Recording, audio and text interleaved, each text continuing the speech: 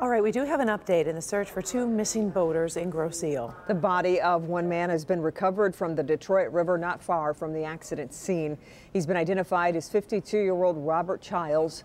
Another man is still missing, 66-year-old Father Stephen Rooney. Crews are continuing the search for him today.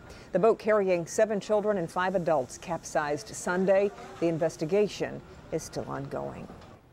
One man is in the hospital right now after a shooting at a home on the city's west side. This happened about 2 o'clock in the morning on Prevost Street. That's near Finkel and Grand River. Police telling Local 4 a 24-year-old was sitting in front of a window when he heard gunshots and glass breaking. He then realized he was hit. We did just recently check. He is listed in temporary serious condition.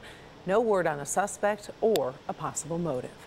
A salmonella outbreak linked to onions continues to grow. According to the CDC, there are now 869 reported cases in 47 states. That includes 44 cases right here in the state of Michigan.